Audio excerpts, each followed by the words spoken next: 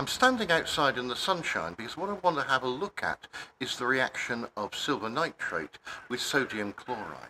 So I've got some sodium chloride here, and what I'm just going to do is put a little bit in a test tube. And what I'm going to do is add a little bit of this silver nitrate to see what happens. Let's put a card up.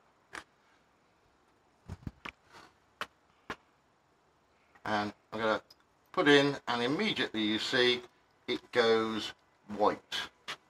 But as we leave this in the bright sunshine, and I'm in my own shadow, you'll see that that is starting to go a much darker colour. Let's repeat this experiment now we're inside. So I'm just going to take a test tube and put a little bit of the same sodium chloride solution in there,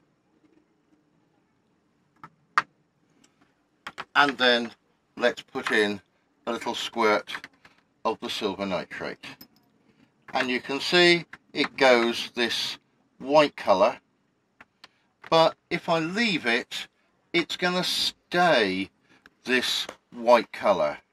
And the other one, you can see there was a precipitate. This will precipitate down, and here you can see it's changed colour remarkably. And this is what's used in photography.